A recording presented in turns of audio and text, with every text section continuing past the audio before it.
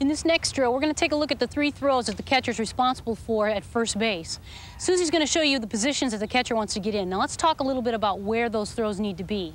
In the first throw, in the coverage on a bunt, the throw needs to be made on the inside of the field, chest high to the person receiving the ball at first base. So it's an easy catch for that person there.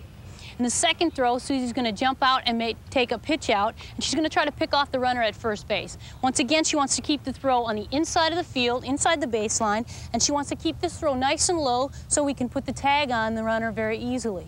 In the third throw, she's going to just take the ball and drop it off to the side of her, simulating a drop third strike.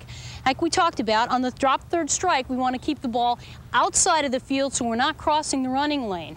And we want to ask the first baseman to set up outside the field. We're going to make a throw chest high to the first baseman, so again, it's an easy catch for that person.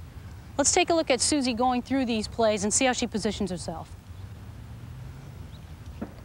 Yep.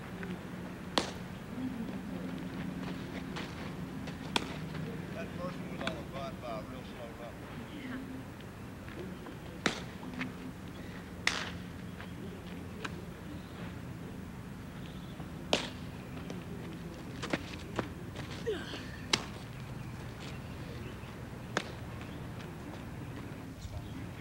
Yeah.